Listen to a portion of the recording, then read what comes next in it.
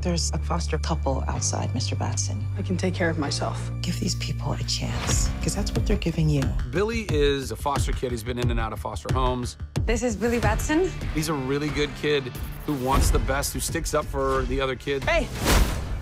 Man, sorry about that. And because he is pure of heart, Billy Batson, he's transported to this wizard I choose you as champion.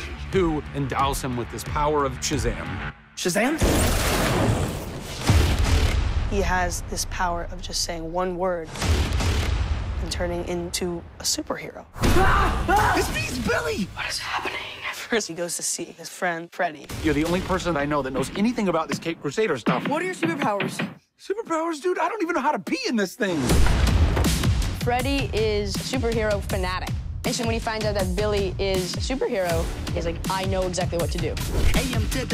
You have super strength! Freddy's like, okay, we have to test your abilities. And of course, they're gonna film it. You okay? Why are you talking? I feel like any kid who gains the power of being an adult is gonna be like, we should do things that only adults can do. Duh. I'd like to purchase some of your finest beer, please. That tastes like actual vomit. It's wish fulfillment. I mean, what kid doesn't want to be a superhero? Exactly. What adult doesn't want to be a superhero? What person or kid doesn't want to be a superhero? I'm still waiting. Shazam! Shazam is one of very few superhero characters that is genuinely stoked to be a superhero. Your phone's charged. Your phone's charged. The hell?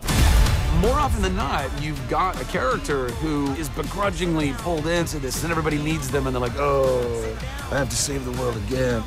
Billy Batson is stoked. You're like a bad guy, right?